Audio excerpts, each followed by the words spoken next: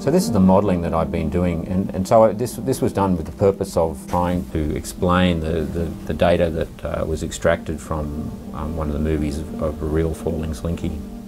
What you see in this one is that the turns at the top are snapping together behind a front that propagates down. So the blue section at the top is the part that has collapsed.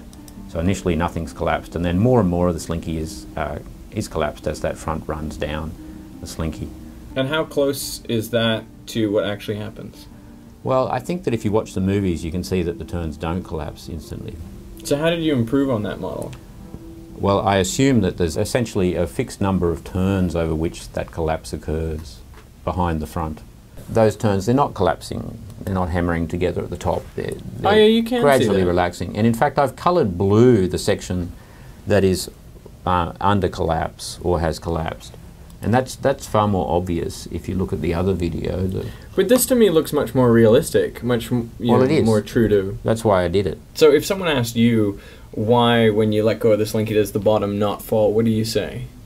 I'd say that there is, what you're doing, you're changing something at the top, and then there's a finite time for that information about the change to get to the bottom of the slinky.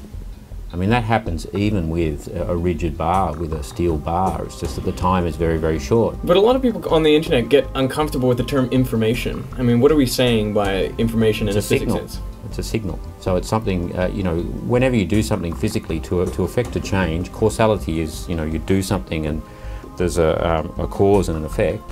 And between the two, information has to propagate, a signal has to propagate if they're not at the same location, physically at the same location. So how long does it take for the compression wave to get from the top to the bottom? About 1/3 of a second is the collapse time.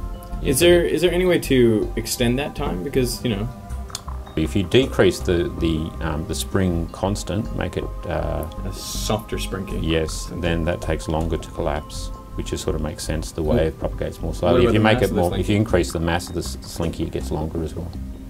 There's more inertia in that collapse process, and the wave yeah. You need kind of a heavy slinky that is very loose. Yeah, it's odd, isn't it? What, like you reckon like a lead slinky, or?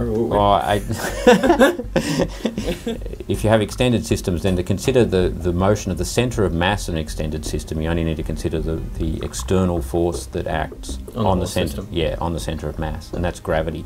And that starts acting, instantly that this is released. It's there to begin with, but it's suspended, it's held up. And then once you take away that suspension, that centre of mass has to start accelerating downwards instantly.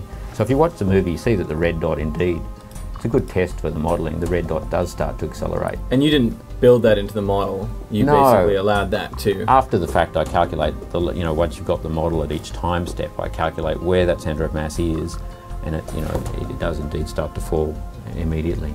I think we were talking about this earlier, and you actually see the bottom of this thing start to rotate about now. So there's some kind of torsional mode, some twisting mode signal that gets down to the bottom of the slinky first, rushes ahead, but it doesn't actually it doesn't release any tension clearly, because the bottom just stays sitting there. It's only when all those other turns come down that that tension is relaxed. I think this one's kind of neat. So in this one, you don't let go of the top of the slinky, but you hold the slinky collapsed to the top, and you release the bottom, and you keep the top fixed, and so what it does is it oscillates back and forth. That's a basic mode in which that whole thing can oscillate. And of course that mode just depends in a simple way on the parameters of the slinky. So the period of oscillation of that mode is a good test for the parameters that we got out of the other modelling, out of the falling slinky. This is a very basic mode. This is what I think this is a kind of breathing mode. It's this in